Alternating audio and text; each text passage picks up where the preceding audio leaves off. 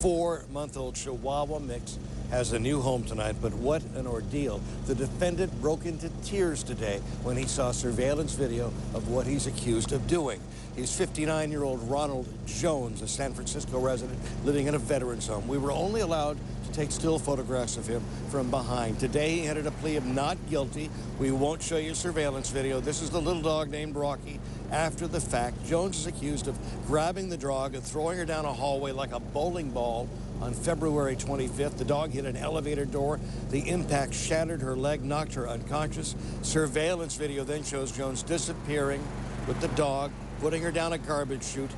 Rocky, the dog's name, spent 4 days in a dumpster eating garbage, hence the accusation of abandonment. She had to have that leg amputated. First, you'll hear from Animal Control Executive Director Virginia Donahue, then Animal Control Officer Rebecca Fenson, who's adopting the puppy. When you see the evidence we saw, it's clear to us that the person had no respect for life. It was atrocious. It was cruel. She's active, she's energetic, she's lively, and she is adapting very quickly to her new body.